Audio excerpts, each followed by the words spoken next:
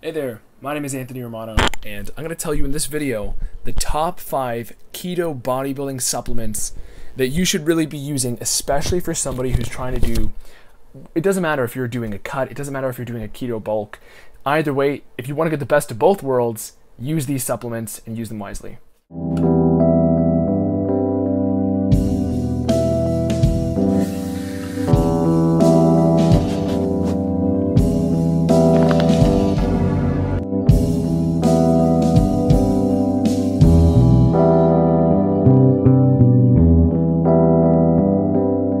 Okay, so keto bodybuilding is a huge topic on my channel. It's probably my favorite topic on this channel, but my page deals with all sorts of personal optimization, brain optimization, and keto plays very well into that. So I've used almost every supplement you can use. I've used almost every supplement as it applies to keto, as it applies to overall health and wellness, and I've been doing keto for 8 years and coaching people all throughout that time. So you're not going to find a more experienced resource than myself on YouTube, and I encourage you to subscribe and like the video because I'm going to give you a boatload of knowledge in this one.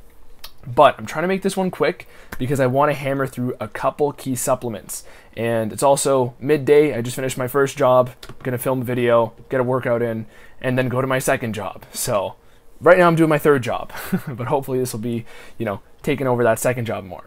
So let's get into the first one. Okay, the first one, these are the, I'm going to give you a couple up front because these are the ones you're probably already expecting.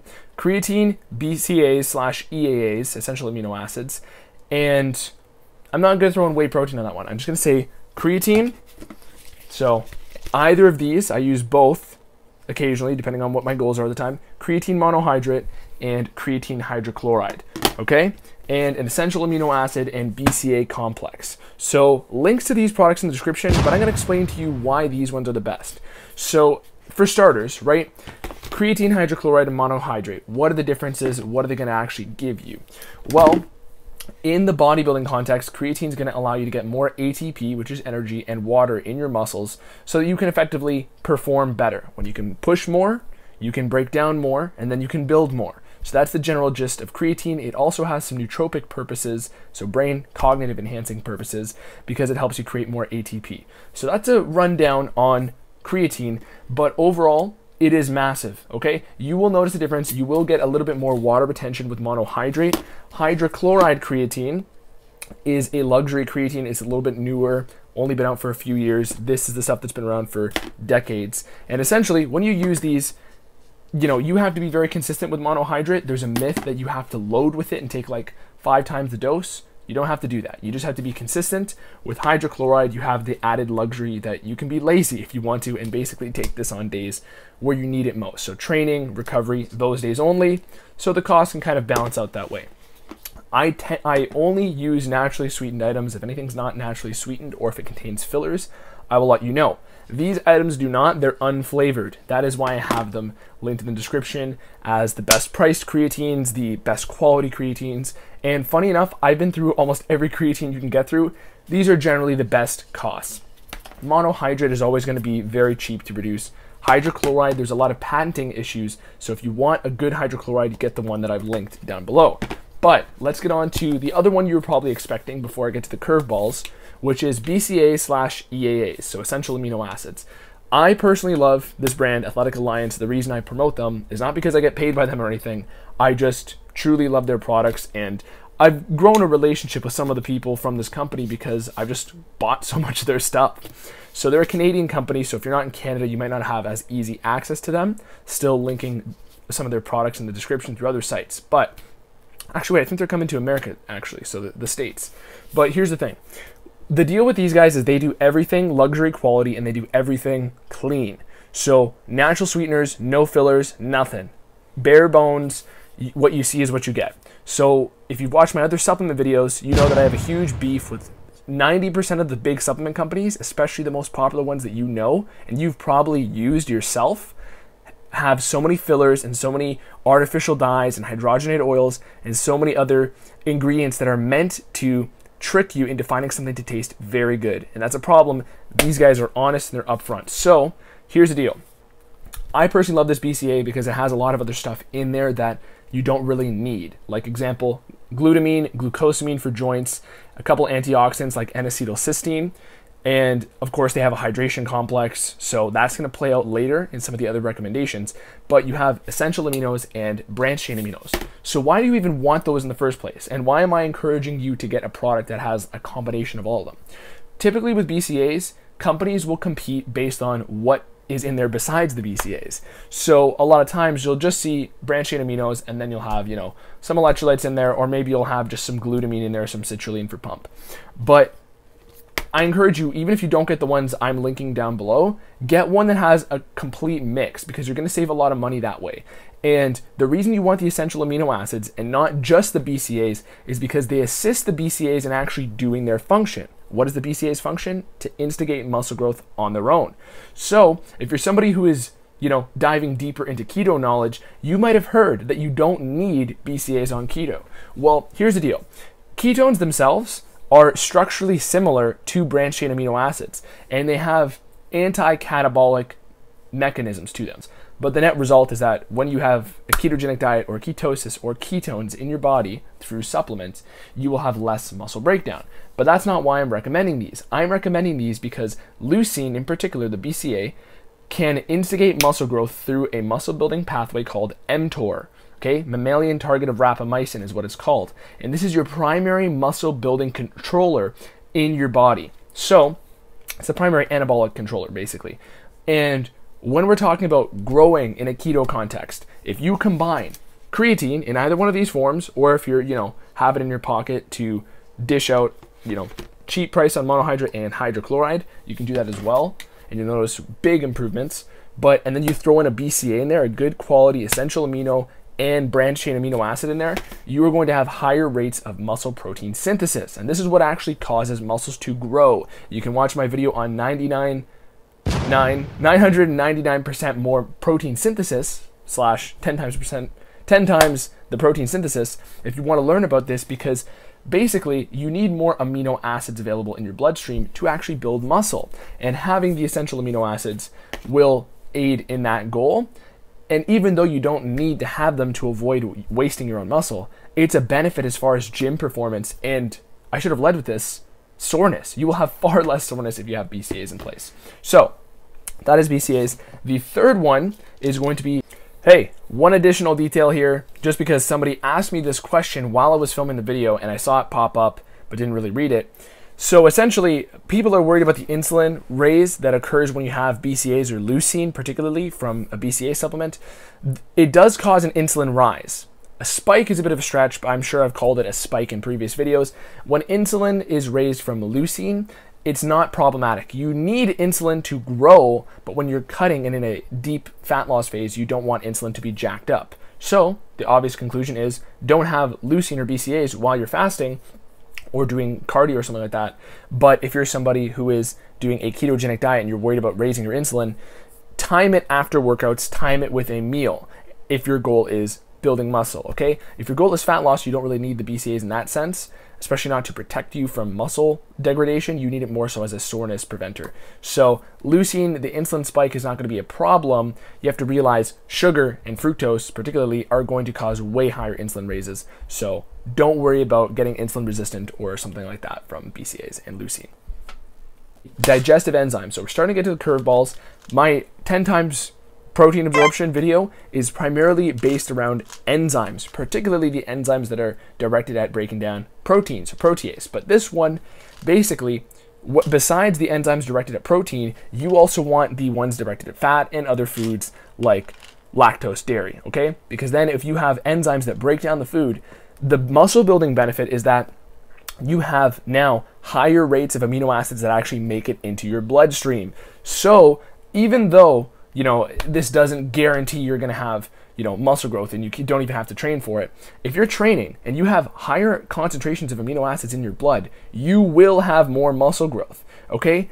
What really matters for muscle growth is how optimized your body is to absorb protein. That's why people who are on steroids, their endocrine system is optimized to have higher rates of muscle protein synthesis. So if you're somebody who's trying to get more, then simply what you should do is try to optimize how many amino acids actually make it there, okay? without messing with your hormones, you can't up how quickly you go through protein. But if you have more there, then, you know, even if your body stays at its same rate of protein synthesis, you have more people get into the door. Does that make sense?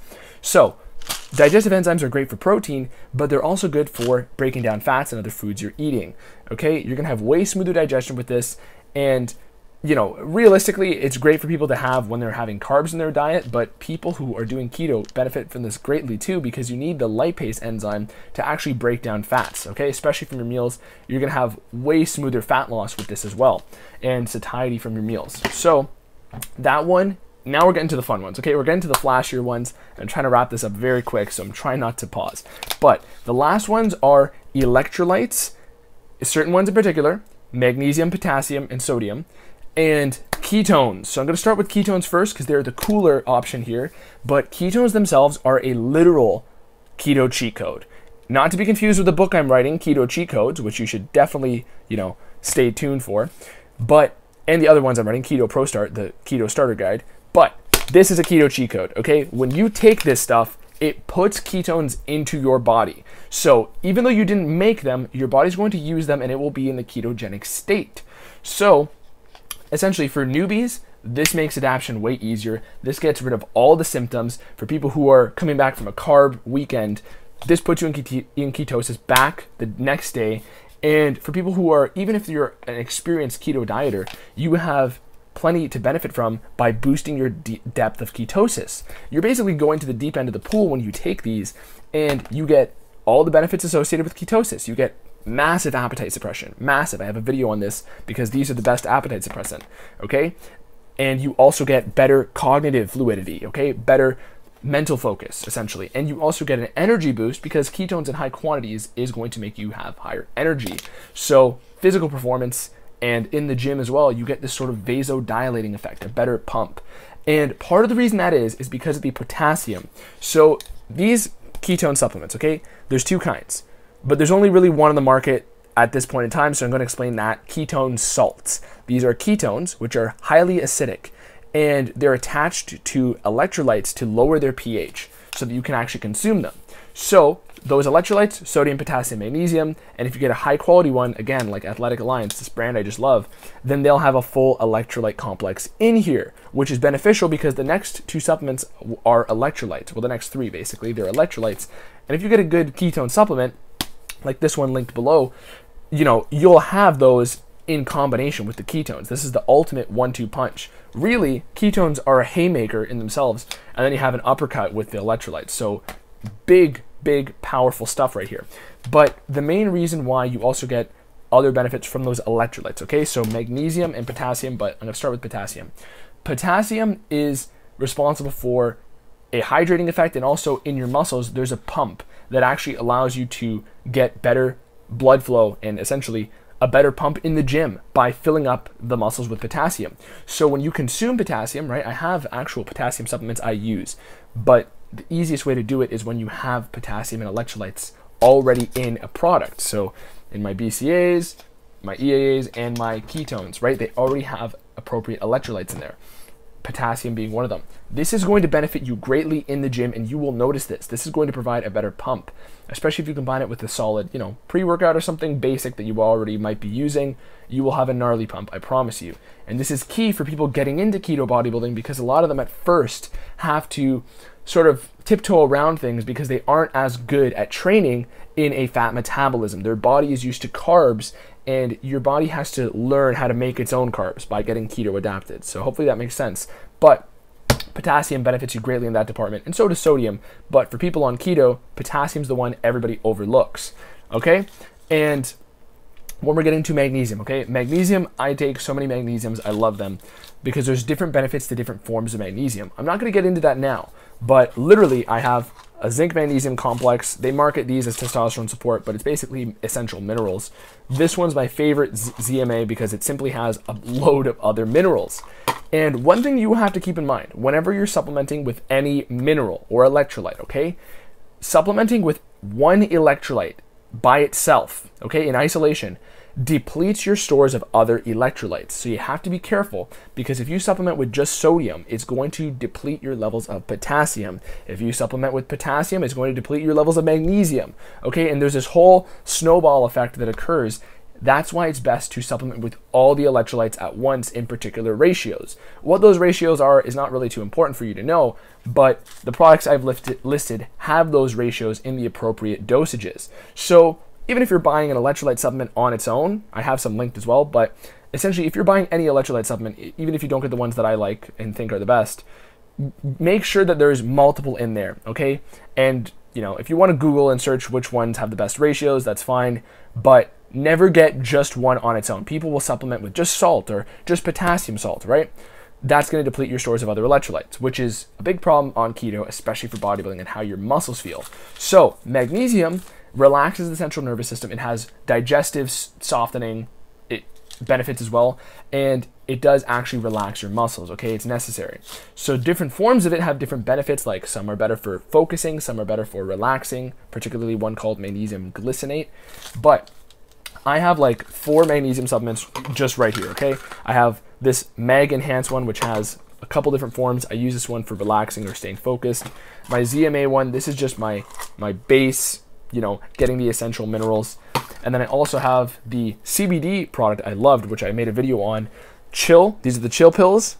Okay, love these things. They also have magnesium in them amongst a bunch of other herbal remedies and CBD itself. So the non-psychoactive component of cannabis, which is anti-inflammatory and has a lot of other benefits. You can watch that video, link in the description for this guy as well. But I take magnesium in a bunch of other products, even this Core Balance one. It's just a sleep supplement, basically with melatonin and theanine, tryptophan, and magnesium glycinate. So the one that's geared at relaxing. So you need these balancers, okay? You need potassium for that extra pump. You need magnesium to relax the muscles. These are key, and they will benefit you greatly in recovery. So last one I'm gonna say, I should have said this one first, but I'm saying it last because this is something that everybody should be taking, okay? Fish oil, okay? I say okay a lot, but I don't care. Fish oil and cod liver oil. So I'm ending the video off, and I don't care that it's going late because this is important.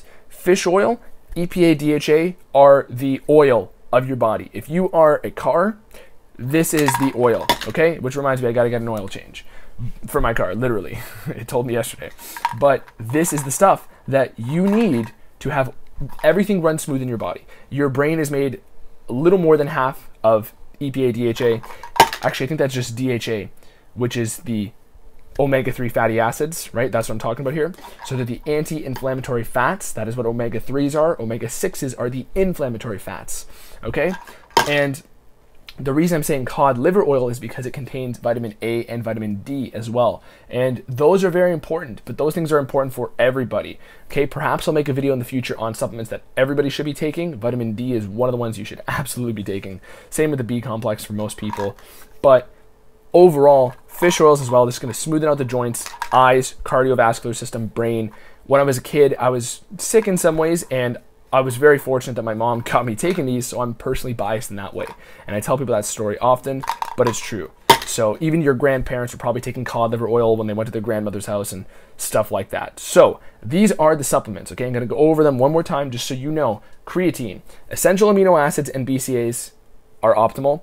And we also have ketone supplements themselves. Those are a cheat code. They will minimize a lot of symptoms, make everything run smoother. Digestive enzymes, those are going to help absorb more protein, break down more fat, and have a smoother adaptation to the physical eating component of your diet. And then we have electrolytes, so sodium, magnesium, potassium, but the ones I spoke about here are magnesium, potassium. Sodium is going to be a hydrator mainly. Magnesium, potassium are going to play a large role in muscle repair and overall how you feel in your body and your energy levels, because you need those. And when you start a keto diet, typically, you know, if you're new, your body has to take some time to adapt. So you want to take those things like training wheels, okay? That's it for the video, okay?